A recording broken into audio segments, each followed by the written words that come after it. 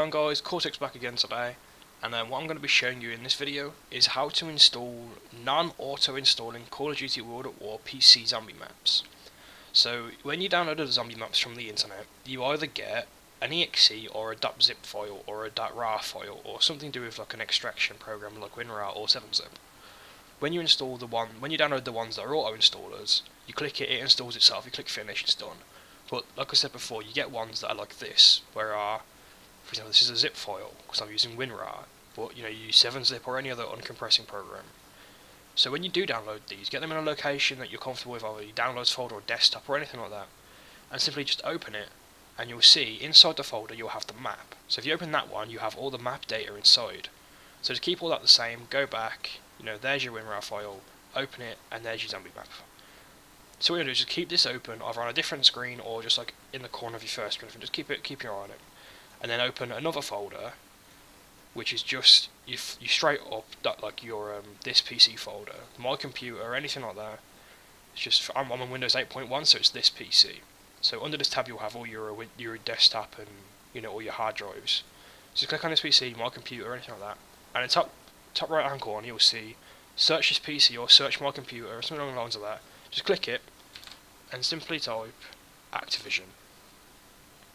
Once you've typed Activision, you'll notice there's a green bar at the top which is loading, and throughout this duration of the loading bar you'll see folders and images and all different kinds of programs pop up here.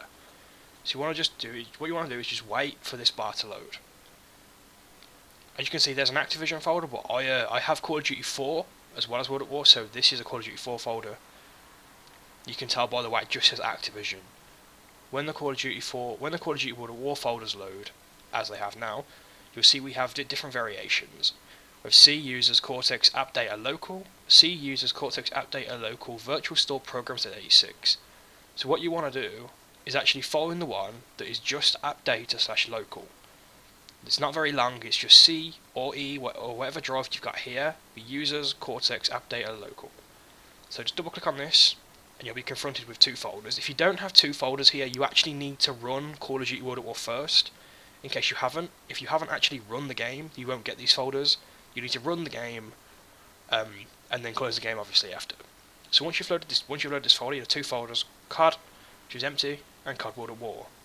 So open the Call of Duty World at War folder, and in there you'll have two folders: mods and players. Here is the profiles where it's all your online profiles.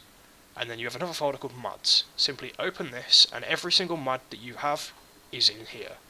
And then it's as simple as click on this folder, here we go, drag it into the mods folder. I already have it installed, as you can obviously see, but you won't get this. And there you go, drag, drop, installed. It's easy as that. And then just close, and launch the game. And you're all good. Thank you everybody so much for watching this video. If it did help, make sure you drop a like, and if you haven't already, make sure you subscribe. Also check out my live streams. I live stream every day. It'll be in the description below along with all the links to everything else. If you've got any questions, if it didn't work, anything like that, let me know in the comment section below, and I'll definitely get to them, and I'll answer them as soon as possible. But thank you once again for watching this video. Have a good day guys. Peace.